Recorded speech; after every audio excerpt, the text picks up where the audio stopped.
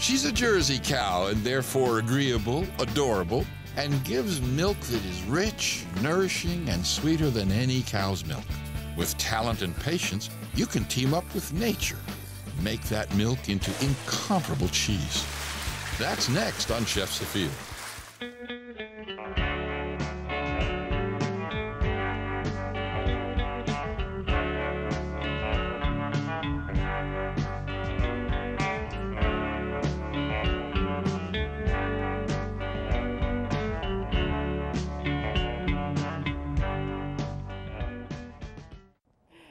Philosophy in action. Odessa Piper was a young woman on the move, hitchhiking to see America, when in the hippie days of yore, she thumbed a ride with some back-to-the-land folks. Odessa Piper has, in her way, been on the land ever since, serving local and seasonal specialties from the farms near L'Etoile, her famous restaurant in Madison, Wisconsin.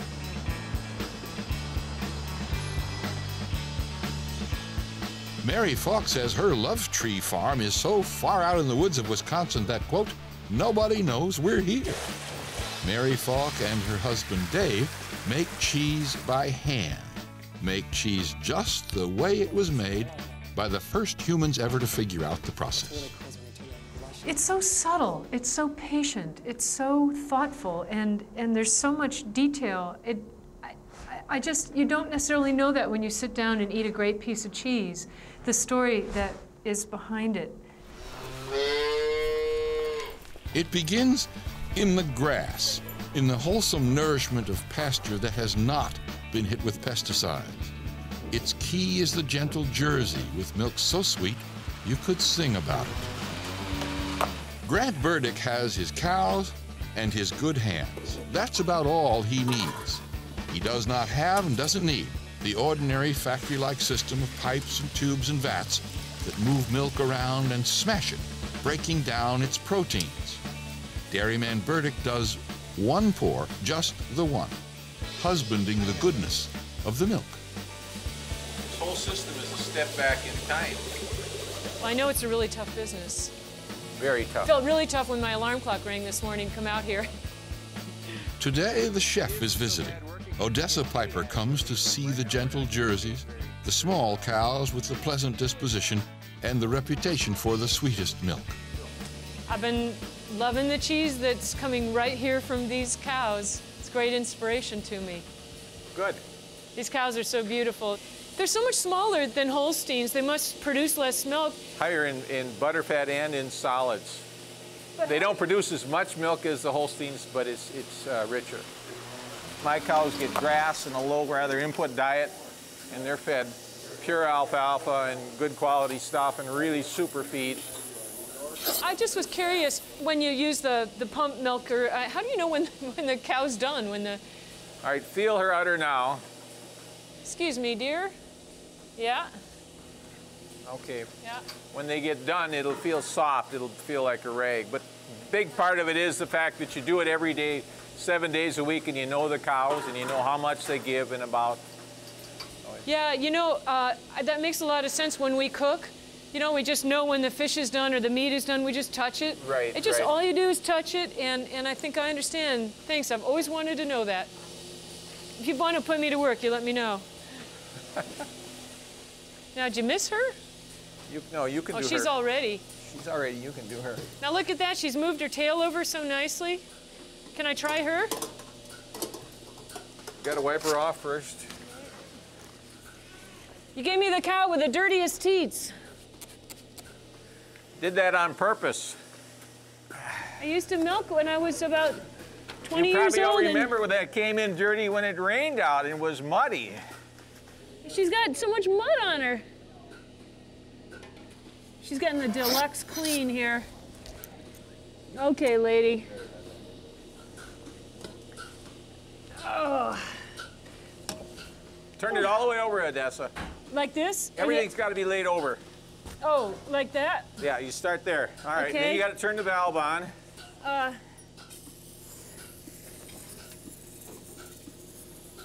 Nope, you missed the quarter.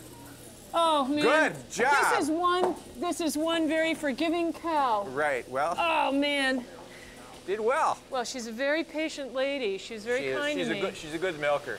Cows are the best. At Love Tree Farm, Dave Falk is happy to pay the extra for good milk, for organic, natural, sweet, high-fat milk that is simply great for making cheese. How much do they weigh? Hey, Mary. Hey, Odessa. Woo. Good to see ya. Hi, girlfriend. Dave's got you working already, I see. Yeah. So this milk is still like cow. Like body temperature like warm. body temperature. It's gold. This Yes. stuff is liquid gold. This is really great stuff. Yeah, we saw that at the farm. We're gonna see it again. Ready to dump? I'll show you what we do.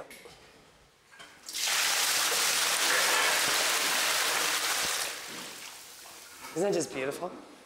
Look how gold that is. The cream's coming to the top. Yeah. And that gold is caused by those cows out on the grass. And they get this high amount of keratin. Yeah, I can actually see. The orange swirls. Yes. Oh. And only the jerseys do that. Oh, I can't wait for this cheese. Yep. But I have to wait months, don't I?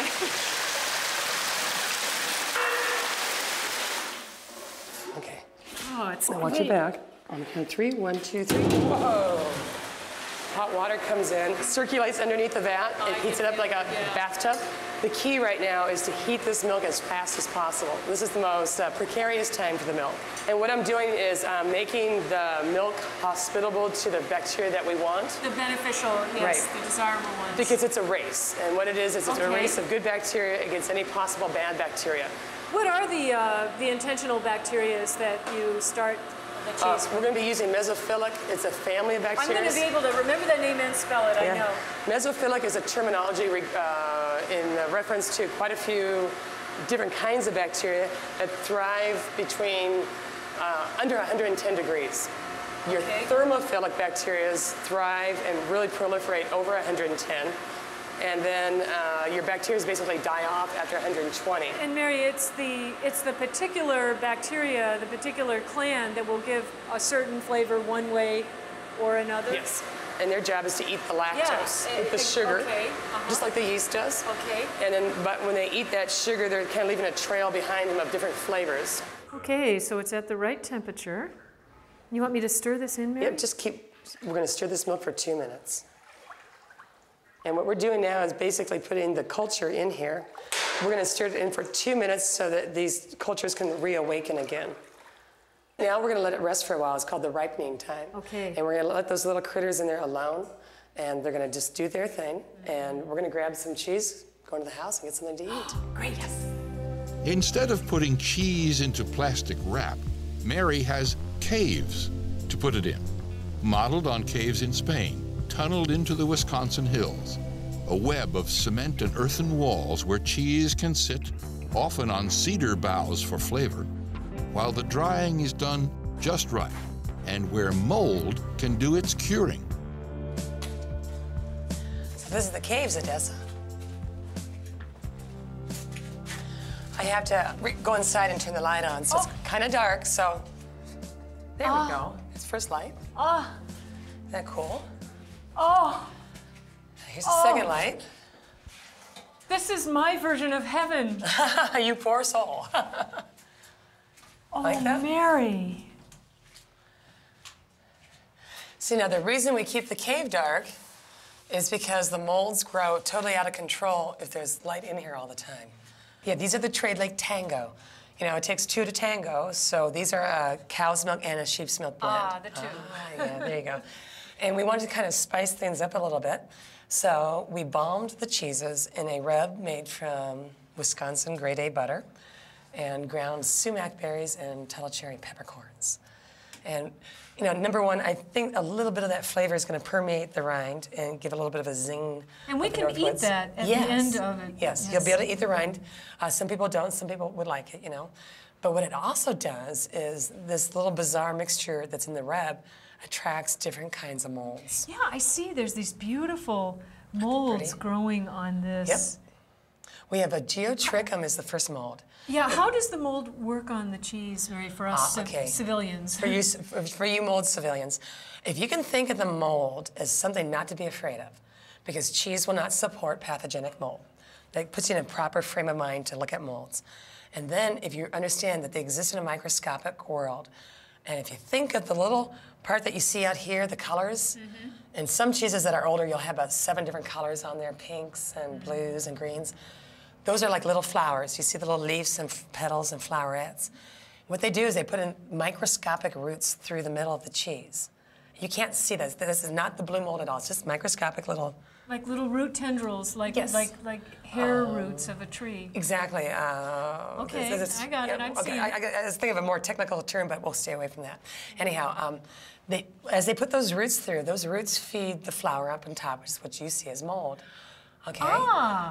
But that's not what, that's just where it begins. The little flower, the mold, sucks oxygen in from the outside into the cheese. It pulls that into the cheese, and as it pulls it into the cheese, it imparts its own flavor to the cheese. It filters the air. So you have over 2,000 different molds that cheese will support the life of. You have over 2,000 different potential flavors, like compost. It's breathing. It's breathing. It's exhaling. Oxygen and then it's exhaling. Right, it's exhaling.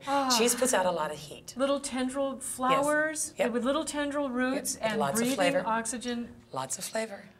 This is where you get the complexity of flavor in artisan cheeses. The newest batch has been on the fire now for 2 hours.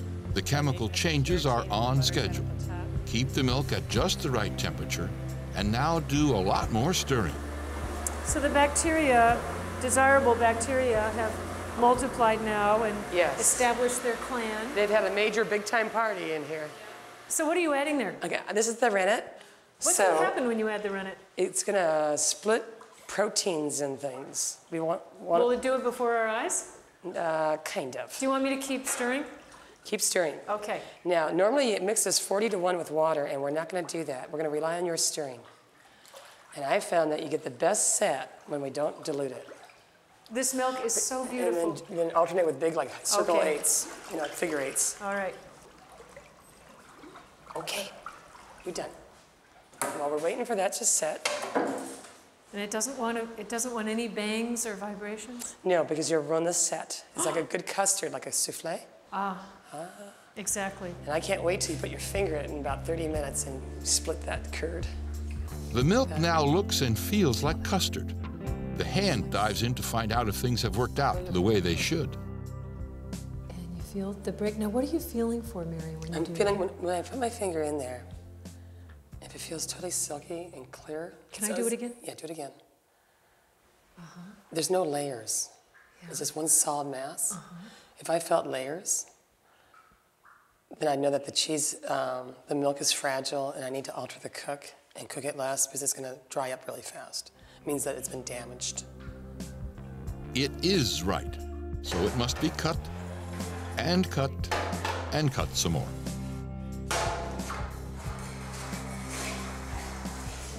Bravo, Odessa. What about that piece in the center? It'll live. This dictates the quality of your cheese curd. How you cut the curd can destroy or make the cheese. The curd is chopped and broken, and the whey, the watery byproduct, drained off. We're waiting for the moisture to come out of the curds, and then I'd say about in the next 2 to 3 minutes, we're going to form it up. It's moving along beautifully, so. In forming the wheels or rounds, Mary uses a prosaic late 20th century tool, the plastic colander. Simple enough. The milk now looks and feels like cottage cheese. Now, this is the funny part. Okay, now we're going to put it together in the colander. Like this.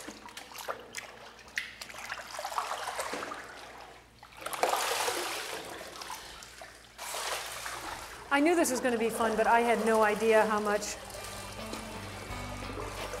And it is shaped and soon set out on the shelf in one of the caves where nature takes over the process. Mold will flour on the outside, build the rind, and on the inside, flavor the cheese. The silent work of aging and curing. It's one long process of patience and care, of hands and hearts, of wanting to do something right, and not merely something for the dollar. Now, I think I have...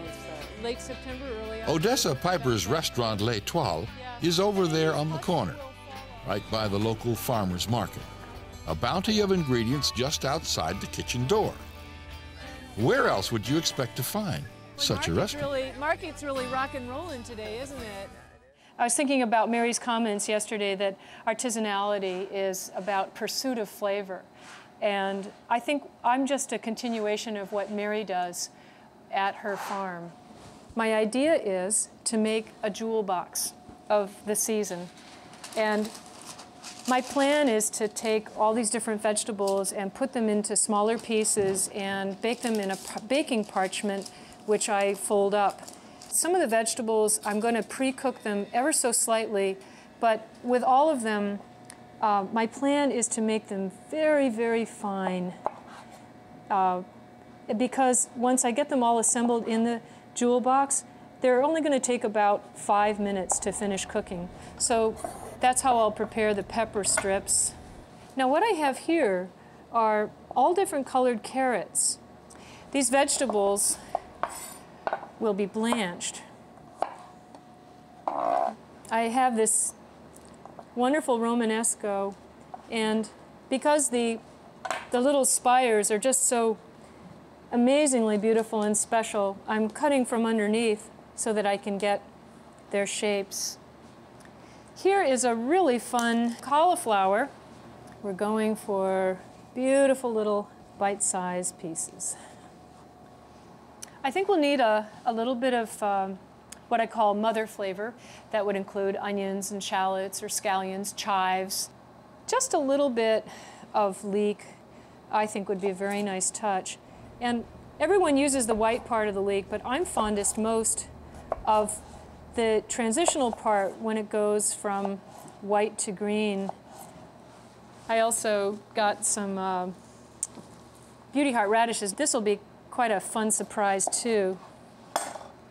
They taste like a radish. They are very firm and peppery. So I'm going to take the vegetables that I prepared so far, the different colored carrots, the beautiful purple cauliflower, the Romanescos, the beauty hearts.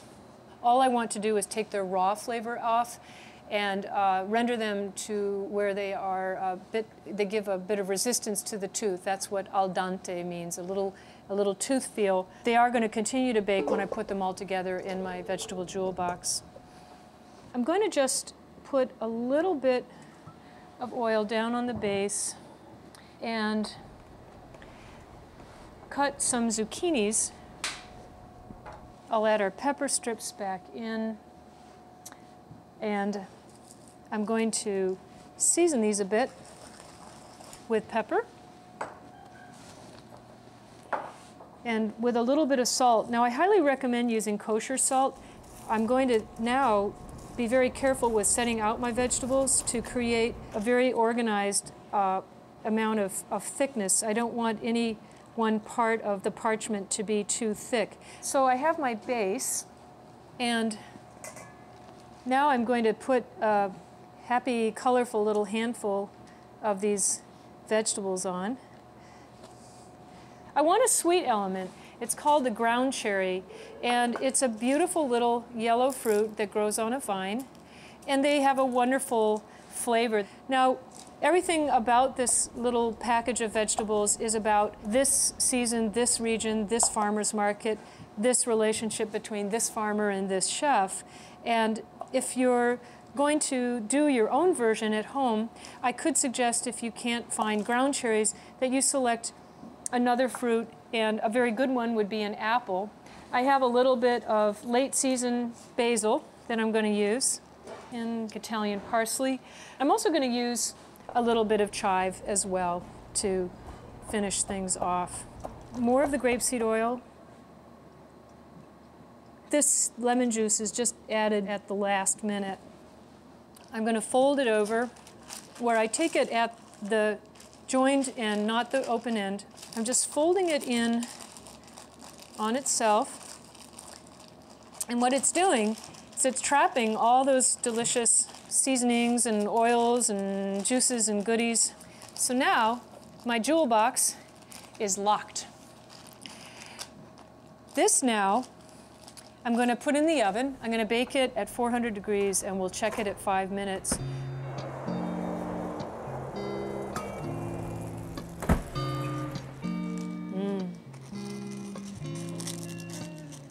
This is our autumn jewel box of seasonal vegetables. This next sequence, what I'm going to do is cheeses. We've got the cow's milk cheese that we were making yesterday out at her farm, and here's our beautiful little sheep's milk cheese, which is one of the signature cheeses of their farm. But I think we should build our cheese plate around the Gabrielson Lake, which we made yesterday. The ingredients that I think are really good with the cheese are toasted nuts and a little bit of acidity coming from fruit. It makes a nice foil for the cheese. And I'm actually going to take some of these pears and get a little more going with the acidity by poaching them in Riesling wine. While that's poaching, I'll open up these cheeses. This is a really beautiful example of her Gabrielson Lake.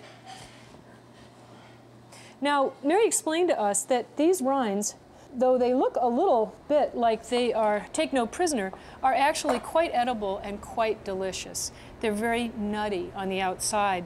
So to complement that nuttiness, I'm going to actually take some of my favorite nuts and put them alongside. I can't resist. Mary's Trade Lake Cedar is her signature sheep's milk cheese, and she sent along a loaf with us, and I think we have to open it up and check it out. It's interesting to note the differences in aroma are profound. The sheep's milk cheese smells sweeter and more, if it was like an orchestra, it would be the music that they play at the fast part. And this cow's milk cheese has lower tones, sort of like how a cow will moo. It's also sweet, but I would describe it as much more nutty. They both have a very pleasant acidity that I can even smell. And it's that acidity that we love to celebrate in these great cheeses. So I've taken my pears, which are poached now, just because the shapes are so beautiful. I'll give it a couple simple swipes and center the cheese.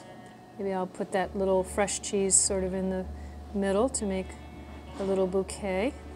And I can't resist it, since we've got a lot of blonde colors here.